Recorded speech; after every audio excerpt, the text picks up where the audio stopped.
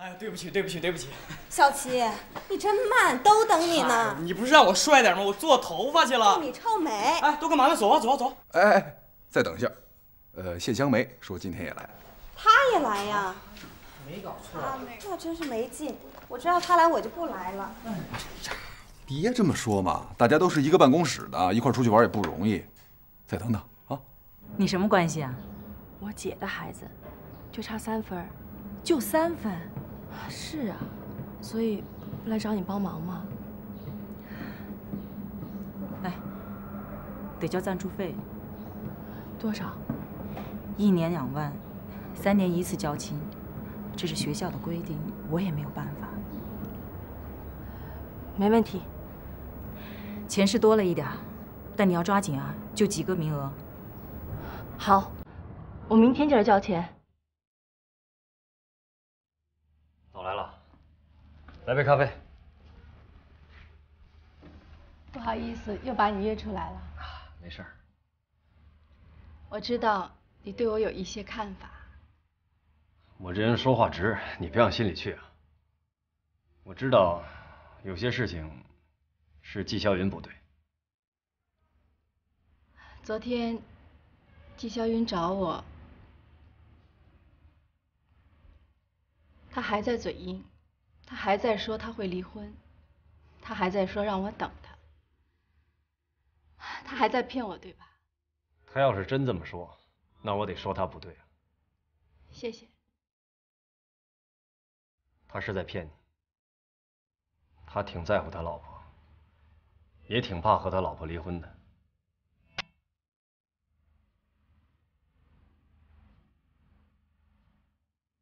丁爱玉，现在我不在乎谁骗谁了，我活该。哎，别这么说。让你见笑了。丁爱玉，我还是想说，你要为你自己活着，不为别人。放心，我不会想不开的。你到底想怎么着吧？什么怎么着？我刚见过丁爱玉。见了。你们都说什么了？你到底是想离还是不想离？我离不了。你离不了，你干嘛给丁爱玉开空头支票？你想让她等你一辈子啊？我是想跟她说实话，可是我一见到她，我是真的不忍心伤害她。你哪是不忍心呢？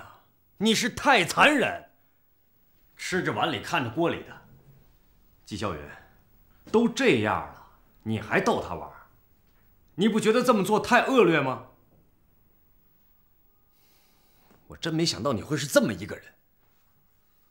哎，老王，你听我说。我不敢听。不光是秦书燕、丁爱宇，现在再加上我真不敢听你说什么了。我不知道从你嘴里说出来的哪个字是真的。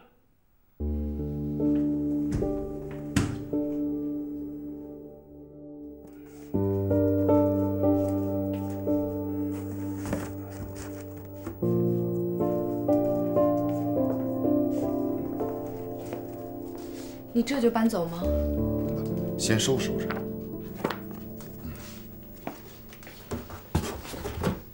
你会跟他一起过吗？你是说住一块儿？嗯。啊，暂时不会。为什么？你们不是早就有了感情了吗？他不是又细心又体贴吗？你吃醋了？咱们俩都离婚了，我没必要吃醋。那咱们就别再谈他好吗？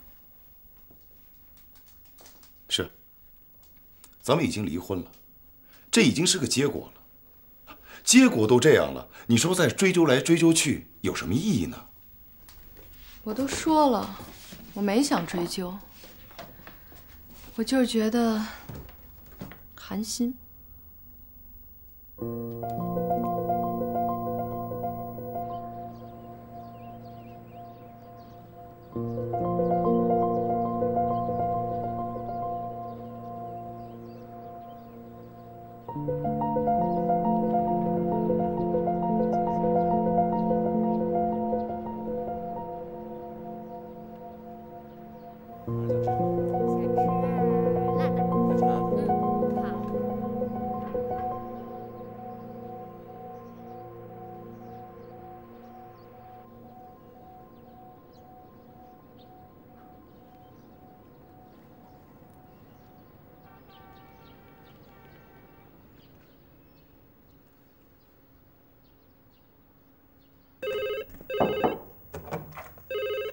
喂，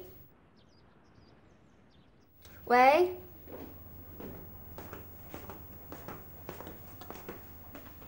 对方不说话。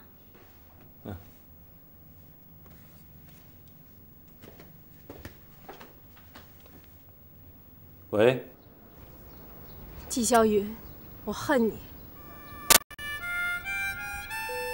对不起，你打错了，没事。怎么了？没事，打错电话了。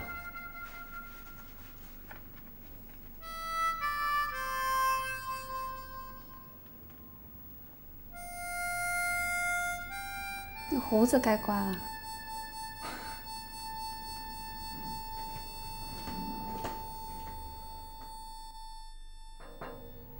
有事儿？架子太大了吧？啊？全公司的员工白白等了你3个小时，高高兴兴组织一场活动，就是因为你弄得非常扫兴。对不起，我真的把这事儿给忘了。你别找借口，你太不重视了。这要是客户的事儿，你能忘吗？我这2天实在太多事儿了。小琴，她中考就差3分，就能考进重点高中了。就为这3分，我先是要去求人，求到人之后要去筹钱。这2天是从东到西，从南到北，跑得我腿都折了。好不容易把这些事情全部都做完了，回到家，竟然家里人的意见还不统一，实在是烦透了。所以我真的把郊游这件事儿给忘了。那现在解决了吗？差不多了。你事儿多压力大，我理解。你讽刺我？你干嘛那么敏感啊？我不是每次见你都想跟你吵架。谢谢。朋友嘛，别客气。哎，我现在可是把我当成你的朋友，不是你的下属啊。谢谢你把我当你的朋友。是朋友，那有什么说什么，你别介意啊。其实有时候你说的都很对。你比我想象的更虚心。你也没有我想象当中那么刻薄。是吗？林丹青，我希望下一次我们有时间能够好好聊一聊。我特别想知道为什么你一直猛烈的抨击我。你说呢？我真不知道。你呀，有问题。说具体点。活法有问题。你在讽刺我？再见。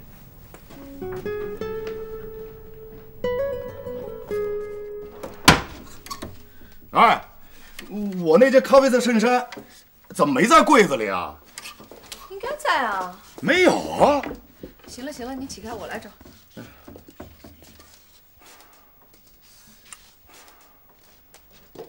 奇怪，没了。你好好想想，哎，到底收拾去哪儿了？衬衫都在这儿啊。你是不是落什么人家了？谁家也没落。那可难说。我再说一遍，谁家都没落。嘿，你跟我急什么？不是没有这种可能，你心里清楚。我不清楚。行行行，别找了，我不穿了。随便。站住！差不多，该适可而止了吧？你把话说明白。该说的我早就说明白了，我不想重复。我不明白你想说什么。我跟邵嘉欣的事儿，是我不对，是我对不起你。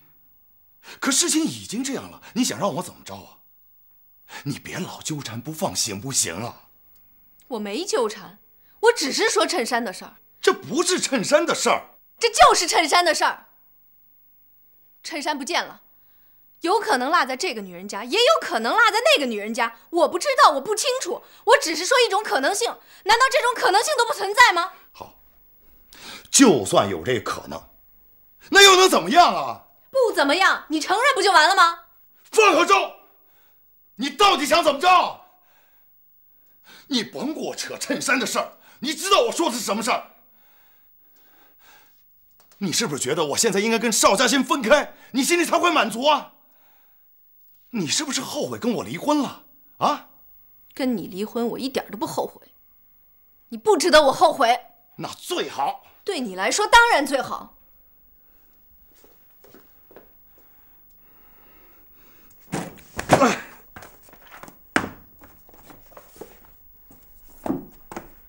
找什么呢？存折呀。姐，咱家的存折是搁哪儿了？我说了，小青不上重点中学，这钱得留着。这怎么行呢？我都跟人家说好了，明天就要送过去。我不给，我都算过了，如果给小青交了赞助费，咱们家的存折上可就没多少了。妈身体不好，我又没工作，别说买房了，如果突然有个什么急用，也怕不够啊。姐，有急用就到时候再说，这一码算一码。小青上学是咱们家现在的当务之急。我不是跟你说了吗？她今天上不了重点高中，明天就上不了大学。真上不了大学，那也没办法，那只能说她没这个能力，没这个命。哎呦，姐呀，你怎么就那么糊涂呢？我们娘儿俩真是拖累你了。咱们是亲姐妹，不说这样的话。那你告诉我找谁吧，明天我去送。那你一定得去啊。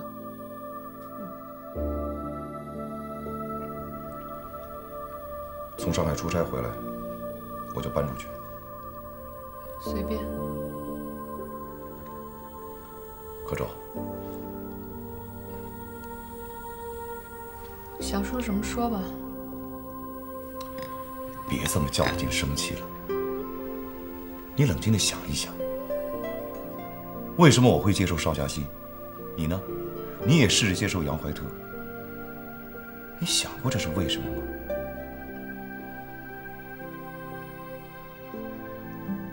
不是我给自己找台阶，也不是我想推卸责任。可周，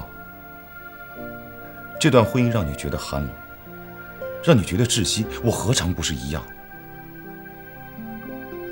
你以前问我，没有杨怀特，我们会不会离婚？我想应该会。现在我问你，你理智地回答我：如果没有邵嘉欣，我们会不会离婚？这只是一种假设，我不知道。你知道，你是不愿面对。没有邵嘉欣，没有杨怀特，我们都会离婚。不是邵嘉欣，不是杨怀特，也会有其他人介入到我们的婚姻中来，这是回避不了的。我们没有回避，我们不是离婚了吗？可你心里一直耿耿于怀。我们反过来想一想，如果是你早1个月认识了杨怀特，我晚1个月接受了邵嘉欣，你心里会不会相对平衡一些？你觉得这前后1个月就会有那么大的根本区别吗？根本区别在于，我向你承认了杨怀特，可你对我一直隐瞒。我能接受你有新的感情，我不能接受的是，为什么你离了婚你才告诉我？要是我早告诉你，这婚也早就离了。当时我真不想离婚，不光你想补救，我也想补救。毕竟一起8年了，你放不下，我就放得下吧。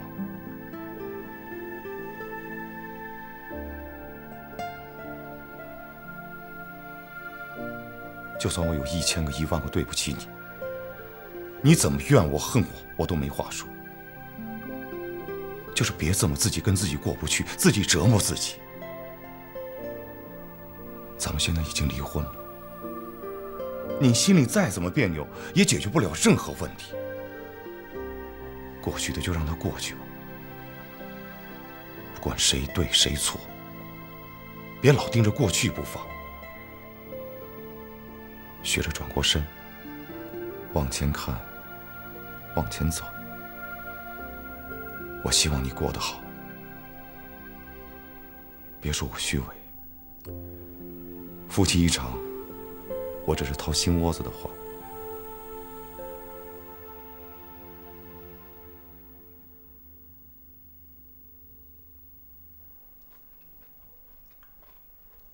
发什么呆？赶紧吃饭。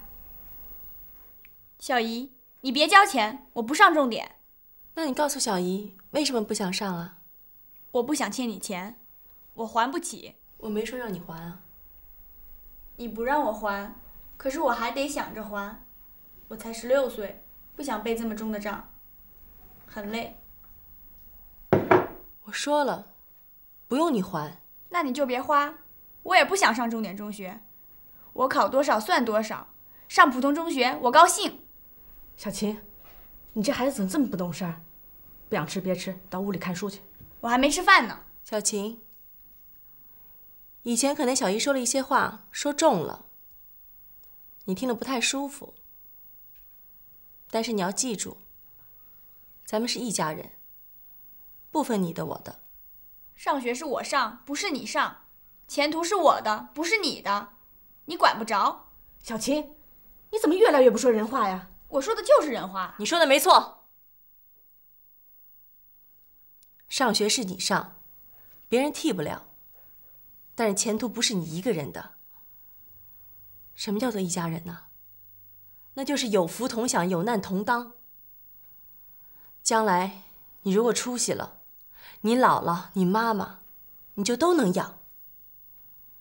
如果你没出息，反过来他们那么大年纪还得养你。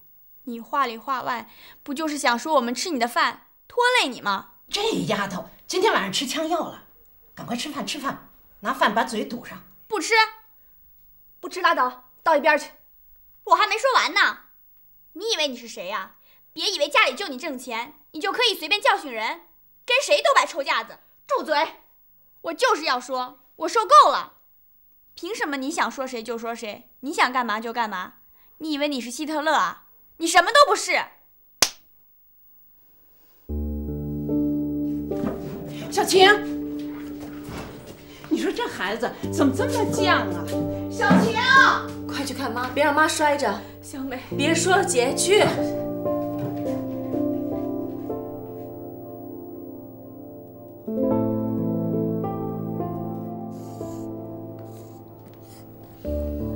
哟，你还在啊？哦，我那同屋女朋友回来了。你今天又加班啊？哎，我那个朋友陈浩打电话给我说你把房退了。啊，家里急着等钱用，房子再说吧。是因为外甥女儿上学吧？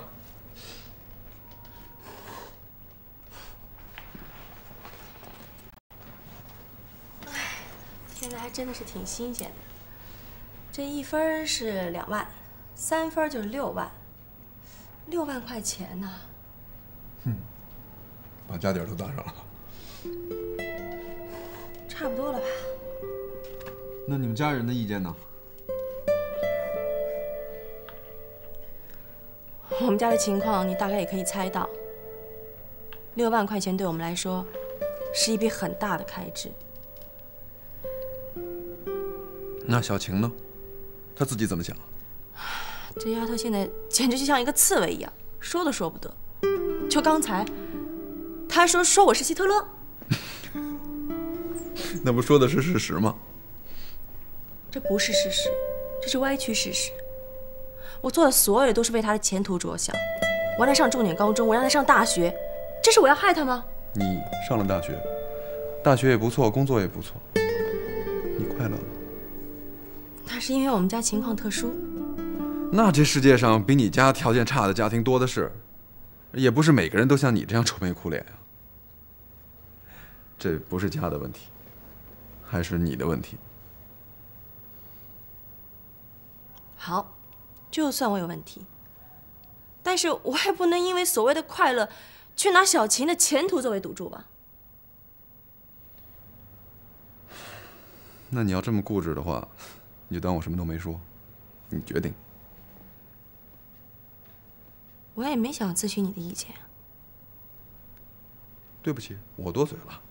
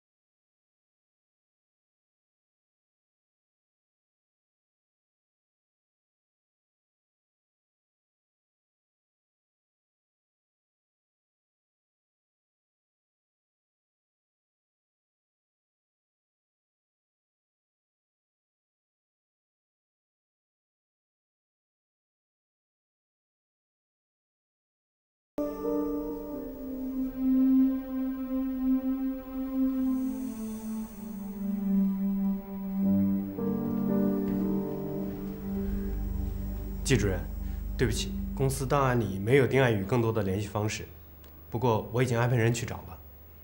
如果有什么消息的话，请马上告诉我，我有急事要找他。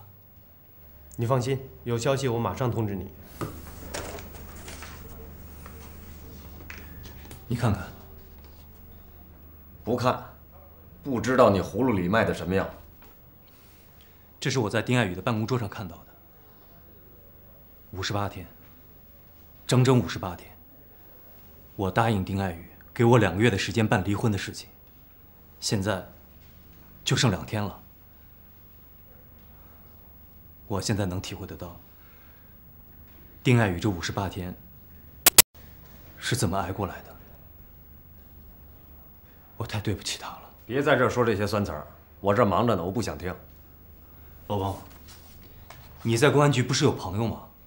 帮帮忙，报个案，找找他。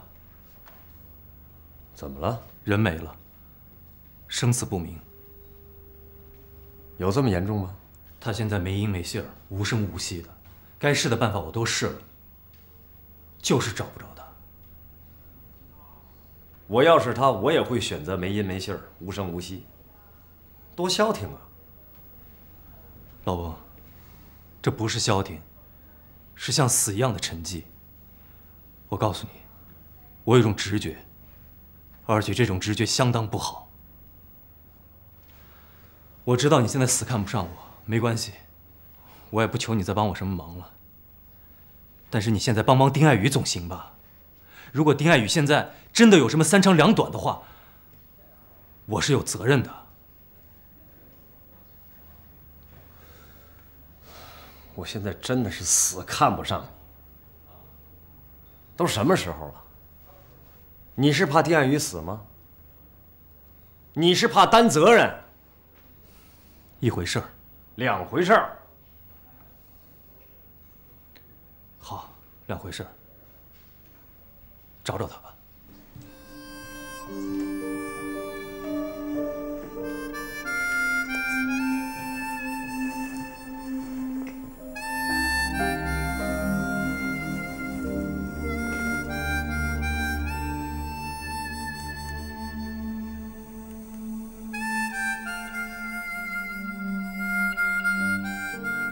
你回来啦，我收到你的明信片了，按日期推算，你也应该回国了。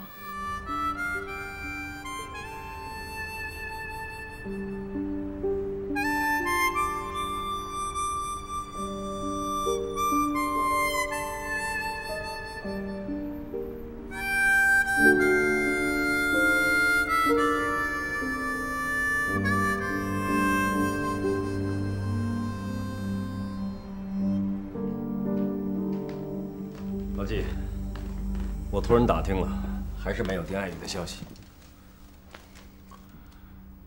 已经过去1个多礼拜了，他什么消息都没有。再过1个星期，我估计他会回来。哎，老王，你怎么能这么肯定呢？再过1个礼拜，他的年假就用完了，他还得回来上班。这个姑娘是个连命都不顾的人，她现在哪能有心思工作呢？她没你想的那么脆弱。是吗？我估计她是想找个地方，找点时间，自己帮自己疗伤。如果我没猜错的话，她是在故意躲着你，你就别找了。别说她了，我都怕了。你现在又找她，你找着她说什么？你别说我说话难听。我从现在开始，我真的不敢相信你了。你就是在骗人。我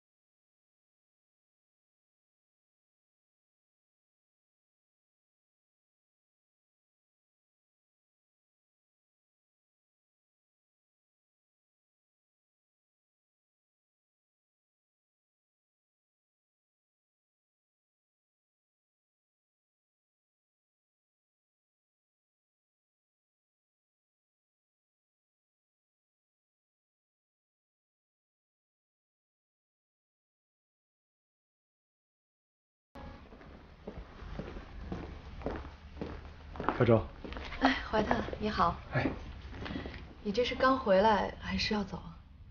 我要去澳洲培训1个月。要去1个月啊？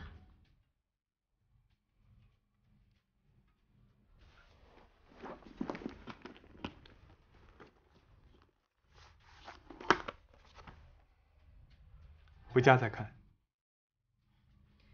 这是什么呀？没什么，就是我的一份个人简历。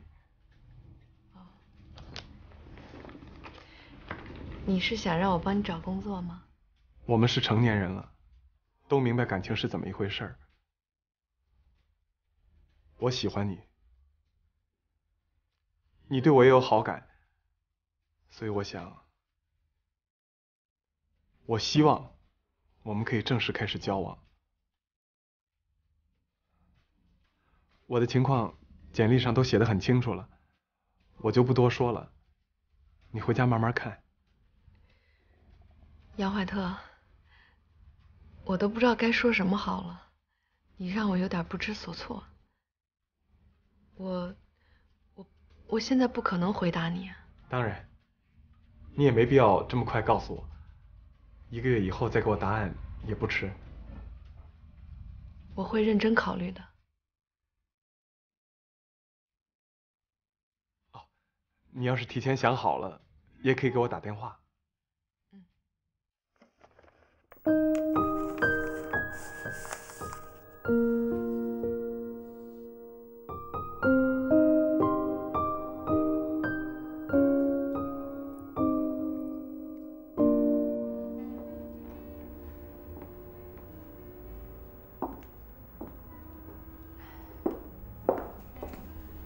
姐，哎，看不出来啊，你这身材挺顺的呀。哎，这张建全要是见了你，肯定嘴巴都合不上。哎，欣欣，这衣服会不会太时髦了？你说这个，你是去相亲，又不是去开会。轻点儿，全世界都快听见了。好好好，我不说了。真的挺漂亮的。你说，穿成这样去见他不合适吧？合适，10000个合适。我还是挺担心的，这2个人又不认识，见了面多尴尬呀！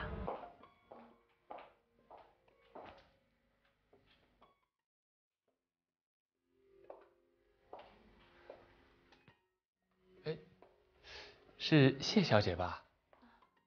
张建全。你好，不好意思让你久等了。来，请坐，请坐。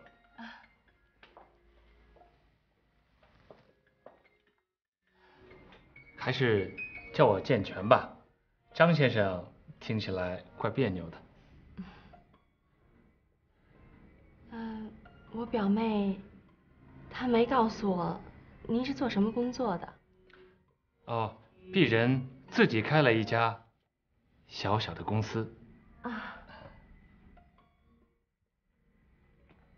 张经理。谢小姐，您平时有什么爱好吗？我平时工作挺忙的，也就是看看书，看看电影儿。我挺喜欢看电影的。哦，挺好，挺好。我呢也没太多的爱好，就是没事儿爱跳跳国标。国标？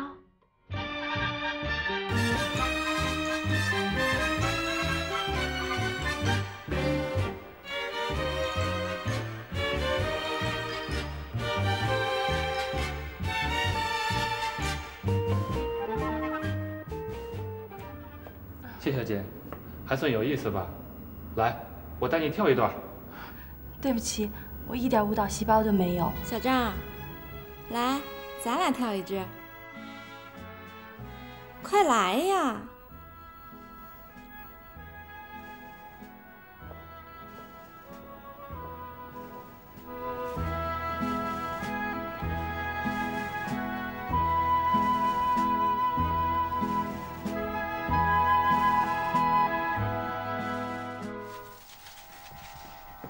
谢小美，你也太过分了！你怎么不说一声就跑了？我跟他不合适。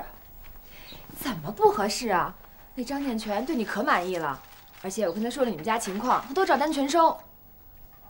哎呀，反正就是不对路啊！怎么不对路啊？那张建全人挺热情的，而且模样长得也挺好。他爱跳国标。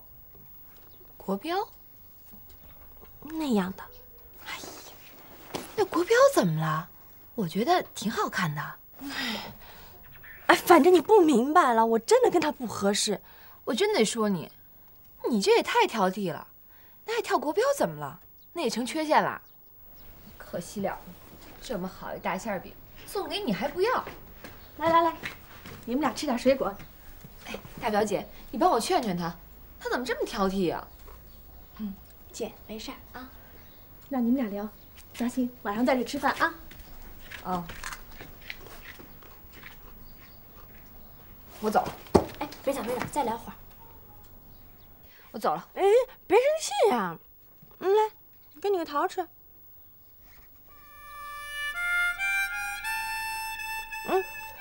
跟我说说你男朋友吧。聊他？他有什么可聊的？怎么了？闹矛盾了？我们俩矛盾深了。到底怎么了？有时间再跟你说吧。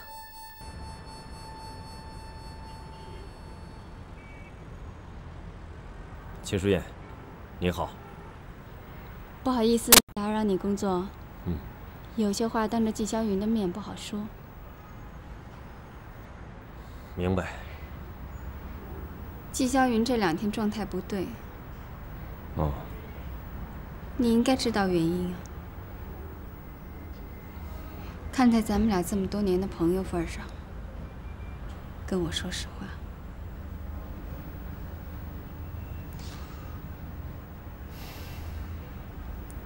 丁爱雨不见了，10几天了。一点消息都没有吗？对。我明白了。老季也没别的意思，他就是怕丁爱雨出事儿，担责任。要是丁爱雨真的出什么事儿，他应该担责任。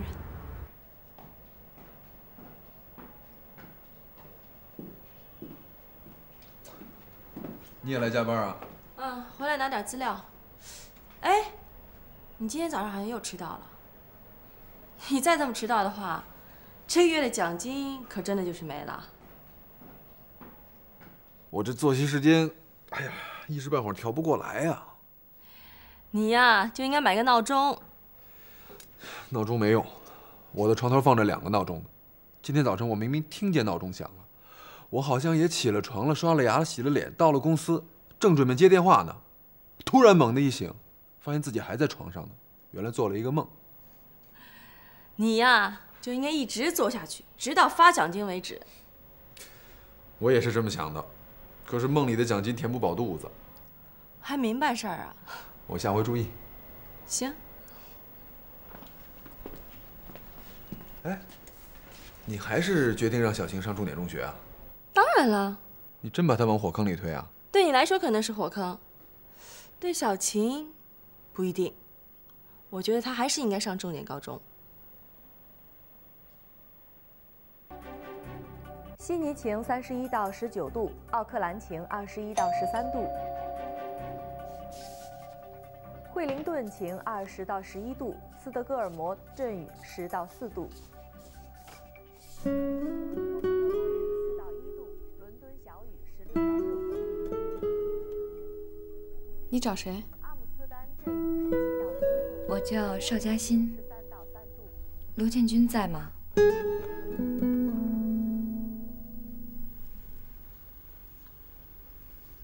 芳姐，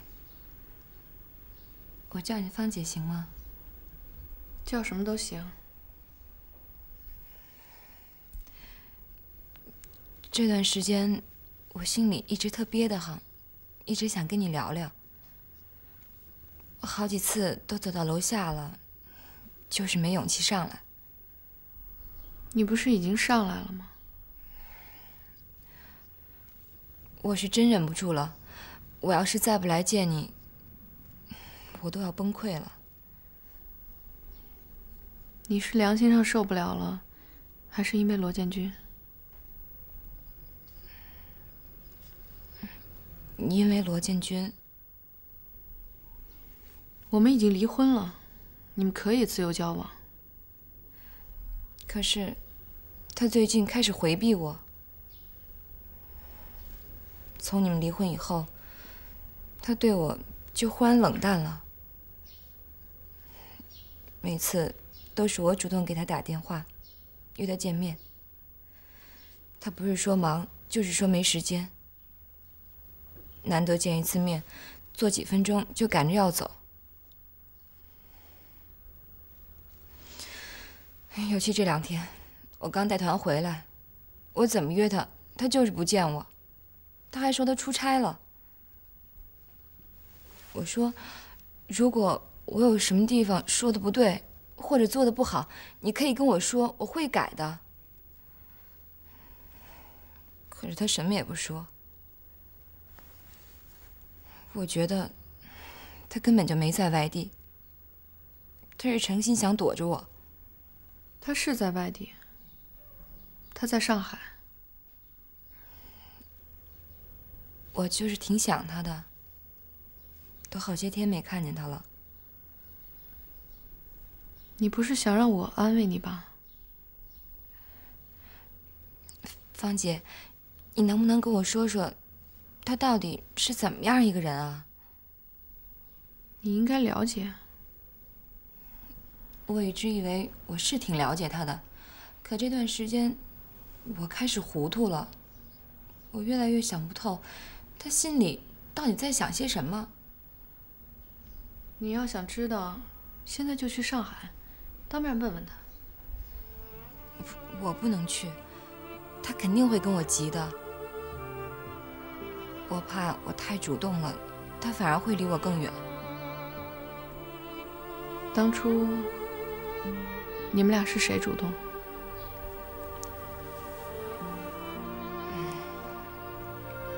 我。他没说他结婚了。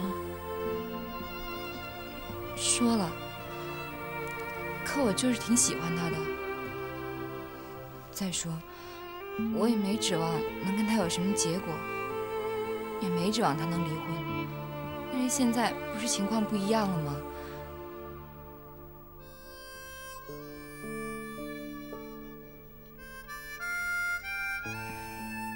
对不起，我说话太直接了。你不光说话直接，做什么都太直接了。好，你喜欢他，你就可以勾引他。你想过没有，这对别人造成了多大伤害？邵嘉欣，你凭良心告诉我，你破坏了一个家庭，心理上难道一点自责都没有吗？芳姐，你别叫我芳姐。对不起，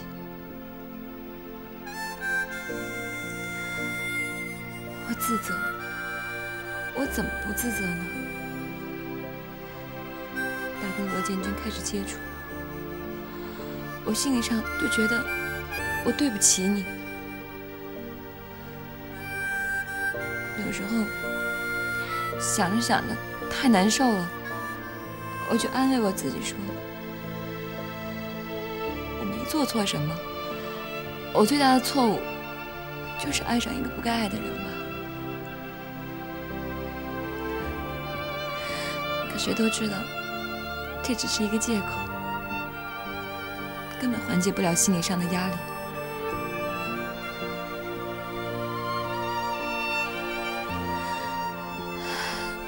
特别是你们提出离婚的时候，我都快被我自己给压垮了。我原本希望爱应该是一件很简单的事情，没想到现在却变成了一种煎熬。